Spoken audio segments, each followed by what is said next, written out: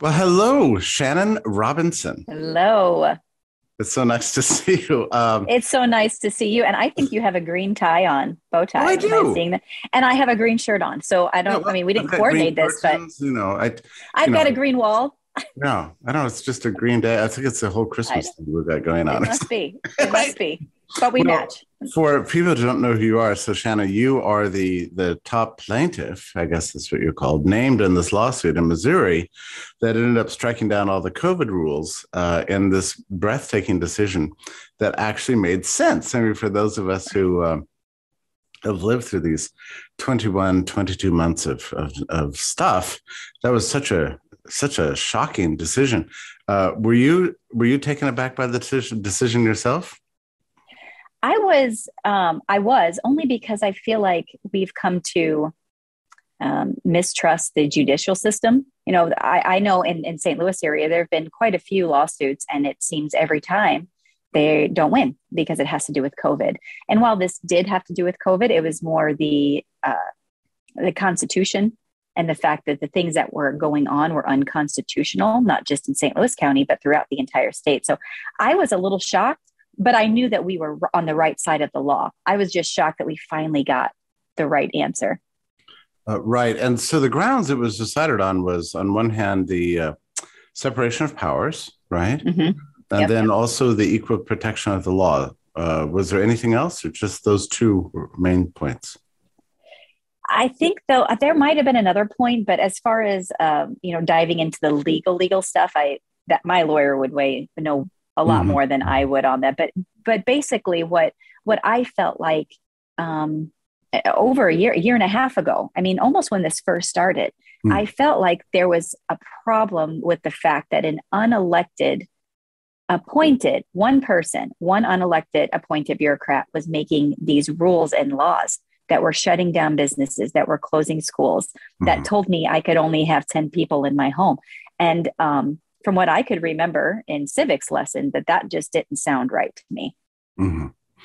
Yeah. So this all began in March of 2020. Yeah.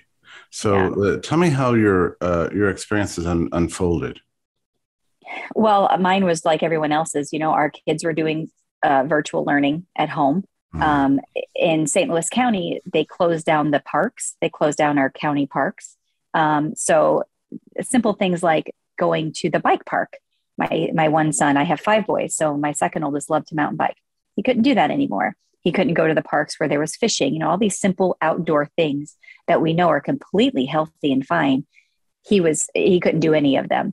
So my experience was, one, it was frustrating for me as a parent, trying to work, trying to also be the teacher to my children, and also a mother at the same time, which I don't do very well. I don't know that many parents do, but I don't know that I juggled that very well. But what I saw in some of my children and their friends was more alarming to me was this mental health decline. Mhm. And that is what honestly woke me up very quickly. Mhm. And that would have been over the course of the summer, or really pretty quickly? That was late spring. That was probably late April, mid May.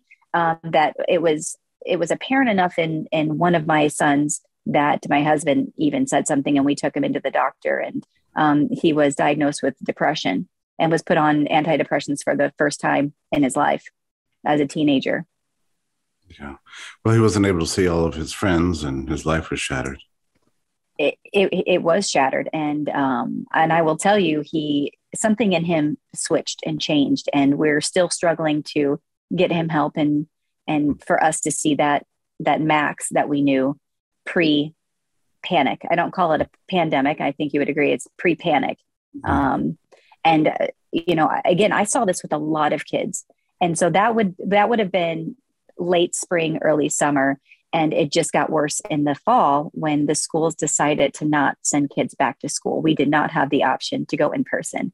And what was happening is there was this movement of parents that all felt the same way. And they were sending in pictures to this Facebook group and videos of their kids just crying or screaming. Or this one child was literally hitting himself in the head with his fist because this is not what it's supposed to be.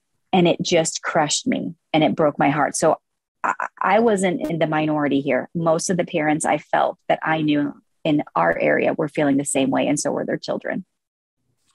Yeah, just that sense of sudden shift. That you think the world works one way, and suddenly it works a completely different way, and somebody else is in charge of you. That doesn't. I did not do well with that. I don't. I'm a bit stubborn and feisty, and so when someone has control over me, I don't like that. But it wasn't even in their best interest. What was happening was not in the best interest overall for our kids. I was like I said, I got connected with some parents, and we started looking at the data, just not even listening to the news. We got on our local site, our local county site, and we were looking at the data. We were looking at our state data. We're like, this doesn't make sense. Kids aren't getting sick. This was, again, late summer 2020. And it didn't make sense to us. And it was very clear at that time that something else was going on. And it was very frustrating for parents to get what we felt our children needed. Yeah. Well, now at some point, and this must have happened after the schools didn't open in the fall, you thought there's got to be some way to challenge this, because I mean, this, I said, this happened to millions of people. How did it happen that you decided to pursue a kind of a legal route? And have you ever done anything like this before in your life? I've never done anything like this before in my life. What I found was I surrounded myself with people who were smarter than me and who educated me on government and how it worked, because I knew the basics of it, but I didn't really understand how it worked in St. Louis County and how our county is set up. So I started reading our county charter. I started reading some regulations and statutes in the state. And so what I did at first is I started going to the county council meetings and speaking and trying to get their attention. What are we doing? Where's the data? Has the health department, who's closed everything down, have they given you the data? You're really the legislative body, right? So that's where I first started, was at my county legislative body, saying, what can you do to help? And they're like, our hands are tied. And I was like, well, we got to find somebody who will help us go above you then to the state. Because everyone was using these two regulations. Our county, or St. Louis County, I've since moved. Franklin County, they were doing the same thing with quarantining. And so we realized early on that was the problem. And so we thought we've got to take it to the state level. And we filed this December of 2020. Well, now, but when people think about doing something like this, the first thought is, gosh, you can't do it on your own, right? So you want to have the advice of an attorney, but most people wouldn't even know where to begin on trying to find an attorney that would even take the case. And that it is true. There's a lot of attorneys who won't. They're afraid there's going to be backlash. And there was a lot of parents who have been afraid of the backlash as well. And so their names haven't been on things. They're afraid to speak up. But I was fortunate enough to find a lawyer who was willing to do that and take that on. And like I said, I'm a plaintiff. There's a gentleman, Ben Brown. He's actually running for our state Senate, and there is a church. So, for me, again, this is maybe the feistiness in me. I wasn't afraid. I wasn't afraid to put my name out there. I could see what my children were going through, and that hurt more than anything that anyone could say about me or attack me or my businesses. Were you worried about the expense? I mean, sometimes when people are considering, suing this or suing that or calling a lawyer, you're suddenly, concerned that every minute you're on the phone, you're right. It's going to be, $100 or something. And next thing you know, you've got a $5,000 legal bills with nothing to show for it. Yeah, that wasn't my concern at all. I just wanted it right. I wanted it fixed. I'm very black and white, and they were not. The county was pointing back at parents or people like me, freedom thinkers, and saying we're the problem and we're not following the rules. And I wanted to say, you're not following the rules. Mm-hmm. You're not following the rules. And so that was my concern. It wasn't financial. And luckily you could read in the order that all of the lawyer fees are paid for through the lawsuit. So I saw that. That's a blessing. Right at the end, that was a great little satisfying coda to the decision. So the first steps were you contact the lawyer's talking to you, and he's like, well, you've got a good point. Let's see what we can do about pushing this thing through. But a lot of time had to go by, right? Then he found other plaintiffs. Yes, she did. I actually know Ben. Yes, Ben owns a restaurant in St. Louis County. So when the health department closed all of the restaurants, he was a big advocate for that. So it was really easy to find like the church because they were outspoken. There were many of us. And so it was easy to find people that were willing and wanting and feeling the same way to go forward with this. And so this was so you're sure of that you're going forward with this sometime in December or January. Mm-hmm. Yeah, so we filed it in December of 2020. Mm-hmm. And then how long did you have to wait for finally to get on the docket, or for the courts finally to hear the case? A lot of time went by. I believe it was September. I think there was a meeting this past September, obviously, on when we can actually have the hearing, and the hearing was October. So I don't know why it took so long. That's the part that I don't understand. We have been very patient. We kept it pretty quiet because what we have found, and maybe you have seen too, when you file a lawsuit during COVID trumps everything. So if you talk about it and you're like, this is what we're doing, and then you get media involved. And, we just wondered if the media would sway the judge one way or the other. And we just didn't want that. We just wanted it to be a pure ruling. And so we actually kept it quiet for a very long time. No one really knew we were doing it at all. Yeah. And when you say a hearing, so there was like was a Zoom hearing, or how did this take place? No. So in the middle of, I can't remember the date, October 12th, I believe it was, we went to Jeff City in Cole County, which is our state capital, is in Jefferson City. And that's where the hearing was. And so it was my lawyer and the Attorney General's office and me and the judge. And that was it. What about the other plaintiffs? They weren't with you? No, they didn't come. And it was really short. I want it to be there. I just am very passionate about it and very invested. And so I basically begged that I just need to be there. I just need to see it and hear it and understand it. So I don't know how any of this works, but on TV, you testify. Did you testify? I did not. I signed an affidavit explaining everything, and had everything. So I did not have to get up at all. I just, I have poured everything into making sure kids and businesses are okay in St. Louis County. I run a group of 11,000 citizens here. And so for me, it's just been an emotional attachment and involvement. And I just need it to be there for that moment that we've waited for. Was the Department of Health there contradicting you, or no? No, just the Attorney General's office, who was their lawyer. They defended them. So no, it was so quiet. I couldn't believe it. I thought it would have gotten leaked at some point. So I was grateful that it was done the right way. Well, but part of this shocks me, and maybe you feel the same way. But when the lockdowns happened, I thought, where are the courts? Where are the courts? Where are the courts? I thought we had a constitution. I thought we had a Bill of Rights. Every state has its own Bill of Rights, its own rules, and but the court seemed silent. I mean, a lot of them were shut down for COVID, right? So suddenly we were all left at the mercy of these health bureaucracies. Yeah, we were. And some of them are still shut down, just depending on what county you live in. And that was the frustrating part for me. In St. Louis County, my kids weren't first allowed to play sports. And then when they were allowed, they had to wear a mask, while you're exercising. And you had silly things like you can't high five your own teammate. You can't. There was 250 pages of mandates coming from the health department. It was ridiculous. But what I could do, I could drive 25 minutes from my home where I lived in St. Louis County and be in a completely different county. And my kids had completely different freedoms. That's what was frustrating and aggravating as a parent, feeling like no one is listening. You've pushed me into a corner. And so I just kind of came out with the gloves on. I didn't know what else to do, but it just was wrong. I wanted to know, where were the teachers fighting for the kids? Where's the child psychologist? Where's the doctors? Where are all of these people? Yeah. I know this. Yeah, it's questions we were all asking. It went on and on and on and on. I mean, it wasn't 2 weeks flat in the curve. It was a year, then a year and a half. Well, and they're still trying to mandate things in St. Louis County up until, the order early this past week. But there's still some parts of the country and the parts of the state of Missouri that don't look like other parts. And that is the part that I don't understand.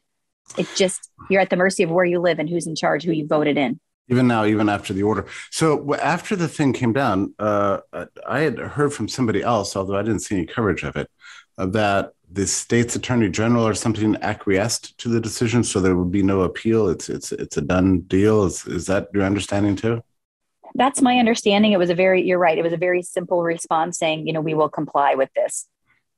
So I don't know how else to take that. I'm assuming that's what they will do, but you never know anymore. So the very first time that there was any public information about this and about your role in this was when the decision came down. Mm-hmm. Yeah, there was a little bit that kind of came out in October. I've been on a few radio shows here in St. Louis, and so people knew something was happening, but I don't think they understood the significance of it. And quite honestly, I don't know that I can fully comprehend the significance of it. Right. So there was a little bit of talk, but nothing like this. Well, it was a little frustrating when I was amazed when I saw the decision and I read it and I got so excited and I posted the decision on Brownstone and talked about it and highlighted some of the judge's remarks on this because they were so prescient and powerful. But I don't know, Shannon. I mean, I know that it probably got a lot of attention in Missouri, and I know that the Epoch Times covered it and Brownstone covered it, and it was all over Twitter for 48 hours. Right. But I'm not the best Googler in the world, but my impression was that the New York Times is yet even to mention the decision. I haven't seen it either. I don't necessarily go out looking for it, every 10 minutes, but I haven't seen it. There was a lot at first. In Missouri, it's all over. But again, it was this 48-hour thing. And now I almost feel like now what we're hearing is, well, the teachers unions are getting together and figuring out what they need to do. And it's again, this passing the buck, like nobody wants to make decisions and it's frustrating. So now it's almost like, well, we're ready for phase 2. What does that look like? What do we have to fight against next? Well, that's certainly my sense. It was like this decision came down and I felt like this for a number of times over the course of the entire, as you say, panic, that, okay, now finally we have the decision that's going to make a difference. Okay, now finally the study is out, that COVID doesn't, as you very brilliantly put it, doesn't make kids sick, which is a funny phrase that we don't use anymore. We don't talk about Right. We just talk about symptomatic or asymptomatic positive tests. And we have strange language. I like the way you just said, it doesn't get kids sick. That's right. But so these studies come out, this court decision that takes place. And I was just thrilled by it. But, and this hope it ended as it pertains to all of Missouri, right? I mean, yes. Yeah. And not just Cole County, but the whole state. And other states can look at it and copy it and cite it as a precedent, especially since it's apparently going to stand. But one wonders still, because, I'm talking to you now, after Omicron, has made all the headlines. And Anthony Fauci was on national or international television this morning saying we might have to have more lockdowns if it gets bad. It's almost as if and Scott Alice describes this too in his book that I just finished, there's a strange machine that's just kind of sort of operating without regard to, the science, and now without regard to judicial precedent. I mean, you expect Fauci to say something like, we might have to lock down everybody again, except for Missouri, where there's that court decision. But no, he didn't say that. And one wonders too, if the New York Times doesn't report on it, did it really happen? It's strange. Do you agree with that? I would agree with that. And your point, where were the professionals? That's what a big group of us were saying when they shut down and locked our kids out of school to get a free and fair education too, by the way, is, my kids in the state of Missouri, we have the right, our children have a right to a free education, and it can't suck. It doesn't say that in print, but Zoom is terrible. But what your point is, it's where are the professionals? Like I said before, where are the economists? Where are the teachers? Where are all of these people? It's like they can't even have a say. There is someone behind the curtain pulling the strings. And it was weird. It's like we got the Cole County, and then now we have Omicron. I'm like, I didn't even, do we name the flu variants? I think we just call it the flu. I don't know how long this is going to go on, but I do feel like in St. Louis County, because it has been so different there. It's just, even though Missouri is a red state, we have a Republican governor, St. Louis County is not like that at all. But I feel like the dam's about to break. And if they try to close schools again or close our businesses, I think it's just going to break wide open. Their people are not, they won't comply. They just won't do it anymore. Yeah, that's interesting. You felt, what happened to you personally after the decision came out? Did you get a lot of your friends contacted you? Get a lot of emails from around the country, people wanting to interview you? How did that go? No, nobody really knows who I am, which is totally fine, because it's not about me. It's not about any of the other plaintiffs. It's about the law, and I just want to make sure my biggest drive for this is to make sure that our kids have the chance to be normal, to be free. And that's all I want. But it's been pretty quiet. I mean, people who are kind of in the fight, I don't even like to call it a fight. Those of us who are advocating for our freedoms and our liberties, they knew about it and they were very excited and they understand the significance. But I don't even know if my mom knows or my grandma knows, because we've kept it quiet for so long. And I'm okay with that. But I do want people to know and understand the law and how that has changed, so that they can use that to their benefit. Do your children know that their mothers made history? No, they think that sometimes I just speak my mind too much. I'm like, it's for you. No, actually, a few of my kids they're really proud. And my one son, Max, who struggles with the mental health, he actually came with me to Jeff City. We've been fighting this fight for a year, and it was in November. He went with me to Jeff City. And again, me not being involved in anything like this, or even in politics, we just went door to door to state reps and senators and said, will you listen to us? All you're hearing is the one side of the lockdowns, which affect businesses financially. And that's devastating. But you need to hear this other aspect of it and how this affects our children. So Max, who's been with me since the beginning, he's really excited and proud of it. Yeah. And now we have this court decision. So you're in a position now to at least cite the case and, yes. Yeah. To a school board or a local official who's enforcing mask mandates or social distancing in a local business or whatever, capacity restrictions. In fact, let me ask you about the capacity restrictions, because I think, am I right that the judge mentioned in passing that something about the capacity restrictions affecting you personally? Right. So last year, it was around November, the health department said, we cannot have more than 10 people over in our own personal home, even if we're masked, even if we're social distance, in my own personal home. Well, I have 5 kids. So there's 7 of us just in my own family. I can't have my sister over. She's got 4 kids. I can't have friends over according to this mandate, this illegal mandate. This goes back to the 250 pages. There was a lot of stuff that was very ridiculous. It just didn't even make sense. I mean, we had 0 freedoms. Yes, it was true also in Massachusetts. When one wonders, this 10 person rule, one wonders where this comes from. It's not from any science. It's and also, what can you say about a country in which the government tells you how many people you can have in your own home? I mean, have we ever experienced anything like this, to your knowledge, in our lifetimes or in anybody's lifetime? I don't think so. And to your point, what does this say about a country that does this to our children too? I mean, it's been devastating for everyone. And I feel like there's a light at the end of the tunnel with this order. And you said it earlier, it was brilliant. And the thing that I love most about it is it was almost written.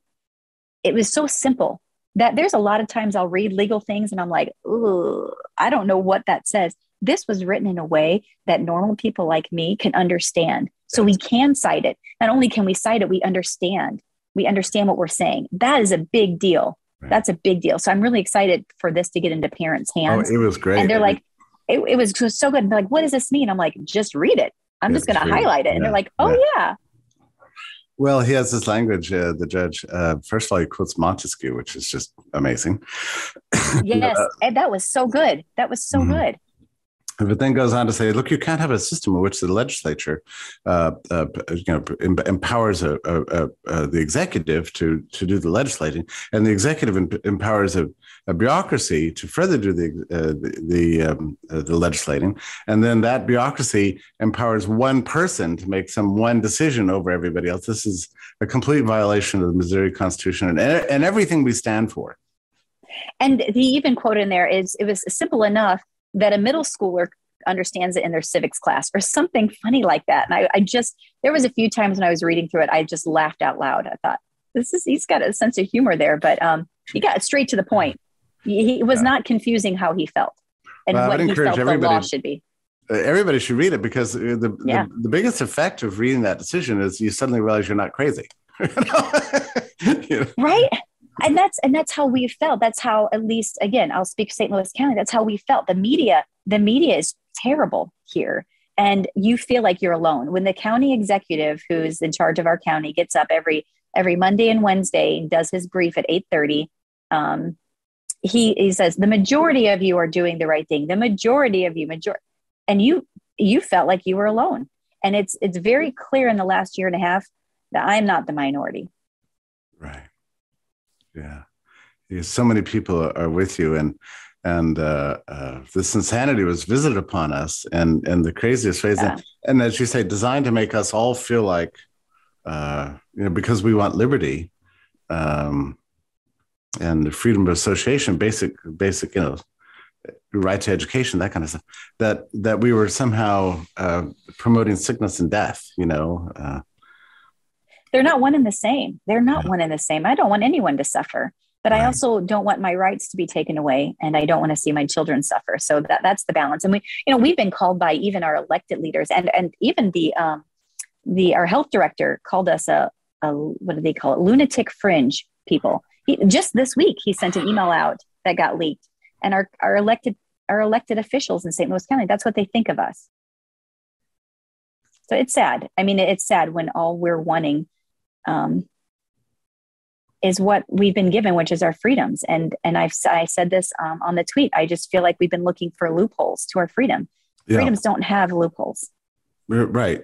All you really are expecting is what everybody in this country expected in early 2020 or late 2019. Just basically the right to live your life and organize your life according to just normal principles of your own choosing.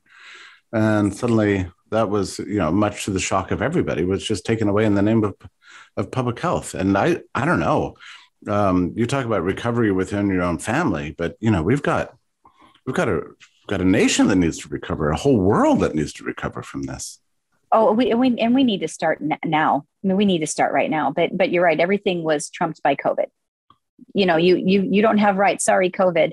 You can't do this. Sorry, COVID. That's just what it was. It didn't matter. It didn't matter what your response was. It was sorry, COVID. That wins. I wonder how many more decisions like this it will take. I had hoped that the Missouri decision would be a real turning point, and maybe it is. I mean, some people feel that way, and I feel that way too. But still, the struggle doesn't seem quite over yet, does it? It doesn't, only because I feel like I don't trust anymore. I don't trust that this will stay. I know we're on the right side of the law. That's not the issue. I just don't trust anymore. And that's a dark place to be too, I think. And who do you not trust? Media, public health? Media, public health.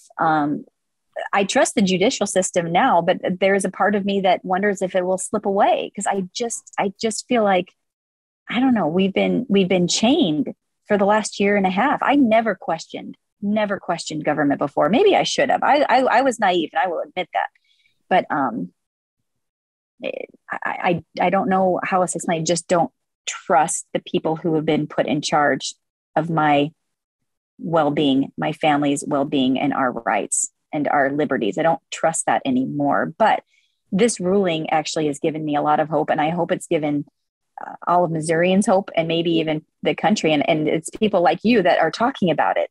and understand the significance, that's exciting, because that's all we want to do as plaintiffs. We just want to be able to help. We just want Americans to feel like there is hope at the end of the tunnel. Well, this is one of the reasons I wanted to talk to you is, first of all, just to find out what it's like to be on the inside like that. I mean, it's extraordinary what you did. But beyond that, I've been frustrated that it hadn't been more broadly covered, and I don't want to be up to the Brownstone Institute. I'd rather not have to be in this role of making up for the failure of the New York Times. But what are you going to do? What are you going to do in times like this? You just have to.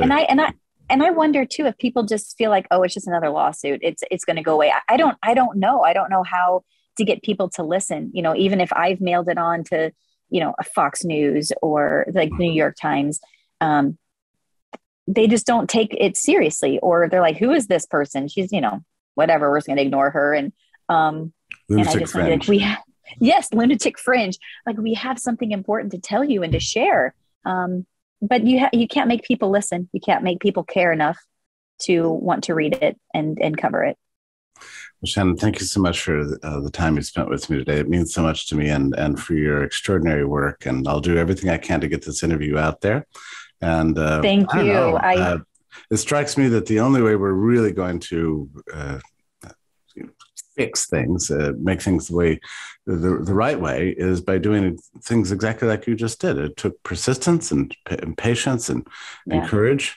And, it's the kind of thing that can possibly rebuild in light of this calamity.